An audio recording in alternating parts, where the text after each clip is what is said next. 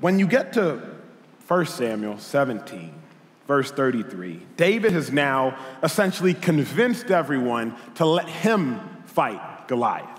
David has convinced Saul. David, after arguing with his oldest brother, David had convinced other people to let him fight Goliath. So if you pick up in 1 Samuel 17:33, this is where it gets so sweet.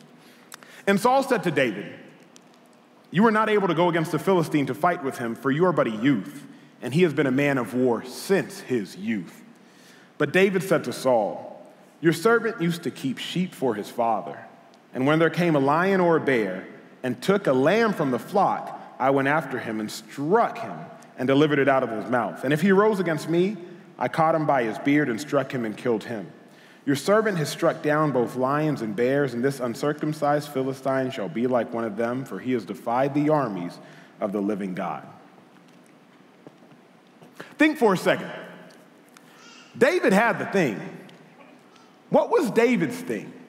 See, David had a supernatural ability, if you will, with a sling and a slingshot. But it's not just that he had the thing and he found his thing. David developed his thing. Because David, when no one was watching, when he wasn't going to be made a hero, had delivered lamb out of the mouth of lions and out of the mouths of bears. And so you all have your gifts.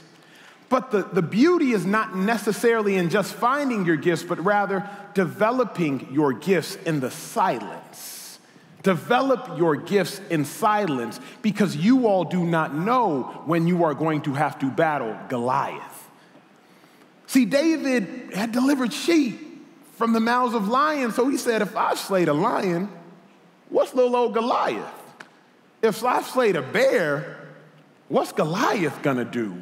And the trick is that, he says in verse 37, the Lord who delivered me from the paw of the lion and the paw of the bear will deliver me from the hand of the Philistine.